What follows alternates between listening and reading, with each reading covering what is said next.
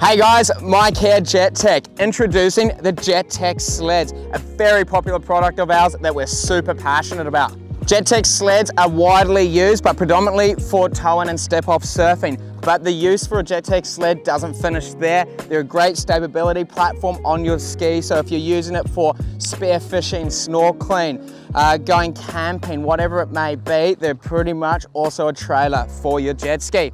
We've got touring bags that clip straight into them, and they're compatible with the Jet Tech Adventure fish boxes. Now the Jet Tech sleds do fit every make and model ski. Super easy. You utilize the eyelets underneath your transom and your center eyelet behind the seat. Now we also have spin-off plates for Sea-Doos and a few different techniques for the Sparks and later ST3 hulls. Now when it comes to the features and quality of Jet Tech sleds, this is an area that we do not shy away from. We've got 14 grab handles that are a nylon and ballistic webbing there. We've got maximized traction area going in between the tie down points and all the way to the top of the board. We've got dual sealed sidewalls. That's for a heavy duty construction. It makes them much more rigid and durable.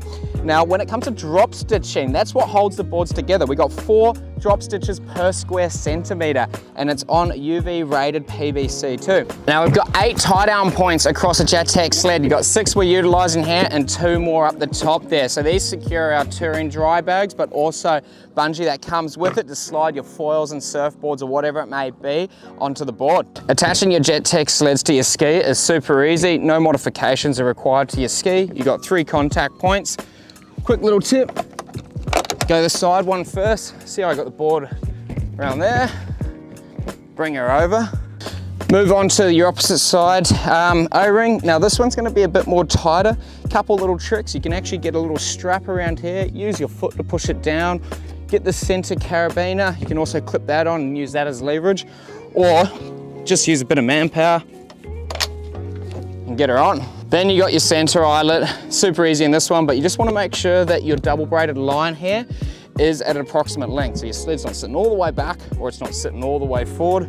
So push it up like that, click her on, and you can see it's got sufficient amount of contact on the transom. Jet Tech sleds are a must-have if you're using your ski for water sports. They definitely increase your safety. They're so practical for such a wide range of activities with the ski. I take mine out every time. If you have any questions, feel free to reach out. We're always here and happy to help you.